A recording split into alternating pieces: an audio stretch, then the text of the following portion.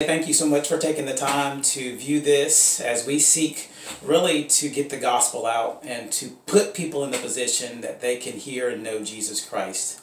Again, I'm Jomo Johnson. The ministry that I'm with is a house church network called Church for Black Men.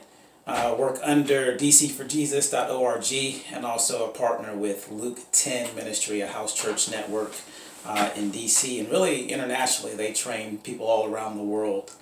So really the goal and the desire is to be able to start a network of house churches for black men and their families all throughout the USA.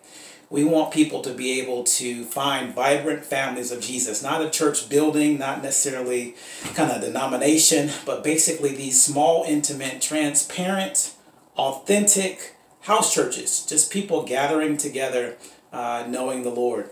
This is similar to the book of Acts chapter 2, where they didn't have the buildings per se, but they simply met in homes where they broke bread, they listened to the word of God, and they encountered the risen Christ. It's my desire to see black men really engrafted into the body of Christ.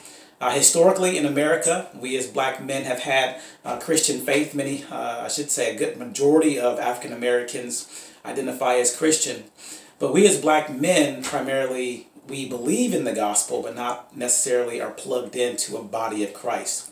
And there are many reasons for that. And I talk about that on the website and some of the blog and podcasts that we do.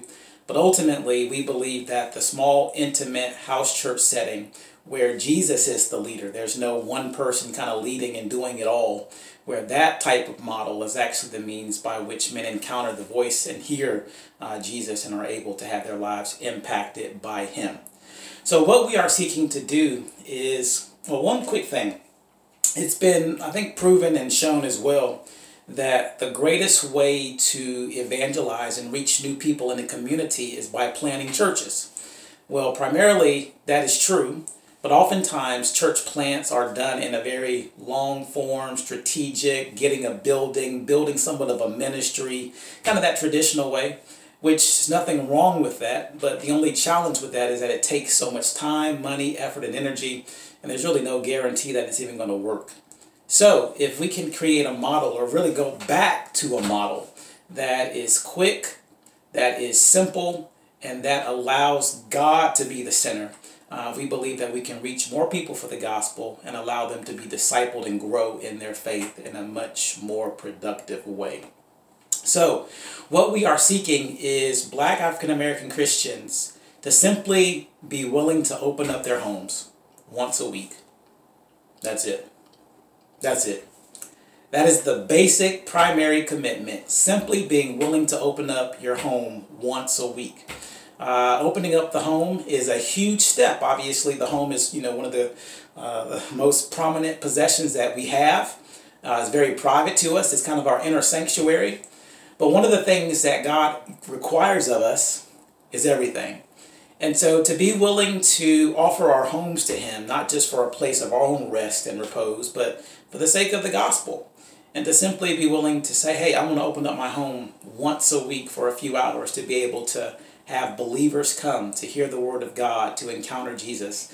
This simple thing can have so much impact on your community and also on you. And to look at it biblically, people don't realize that the first message that Jesus preached, the first message that he preached was come and see where I live. Come and see where I live, the Gospel of John. Jesus had this hospitality that engaged people so much that his first disciples were able to come and see where he lived, and through that were able to gain a relationship with him and do the work of ministry. So again, the first thing that we're simply seeking is people to open up their homes. For those who feel led, we want to be able to work with you, to train you, to learn how to co-host a house church. We never will put anybody in a position where they're just doing it on their own. No, we want to work with you. We want to be able to give you resources to disciple you, to train you so that you're working alongside with us in this house church. You're learning, you're observing the Luke 10 method, the Acts 2 method, and being able to help and partner with us so that in due season or in due time, if the Lord calls you to be a leader of a house church, you have all the skills, the gifts, and the abilities to be able to do so. So again, being willing to be a co-host, having one of our leaders or one of our members to be able to co-host with you in your home is a great step. And then thirdly, for those who want to go even deeper, is strategic training. Luke 10 offers a free course called Church 101 and Leader 101, also DC for Jesus. They do the same. And that helps you to be able to understand how to host a house church in such a way where it's not you-centered, but it's Christ-centered. That is not mini church, but it is the church that is reflecting the glory of God. As everyone communally shares, checks in, we connect on a heart-to-heart level, and then God connects us on a spiritual level. So this is what we desire to do, to simply present the gospel as a vibrant family of Jesus, not a building, not a denomination, not a religion, but those whom God has called. And therefore, we need you. We simply need you. It is the goal and desire to launch as many of these house churches starting in the DC area as possible. As of now, we have one. We're going to expand that from one service to two starting the end of January.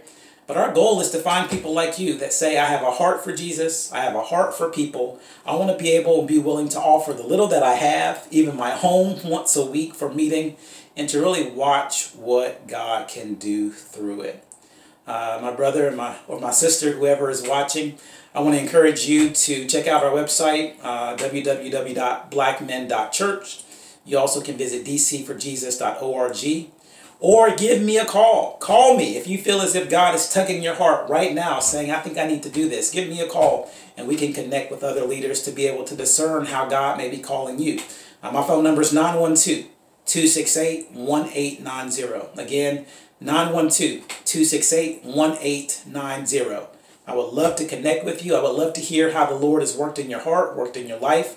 I would love to share more about DC for Jesus and blackmen.church. But most importantly, I would love to see us work together to bring vibrant families of Jesus in the neighborhood, in the home, in the presence of every person in walking distance. Thank you so much for taking the time to watch this video. Again, call me, 912-268-1890.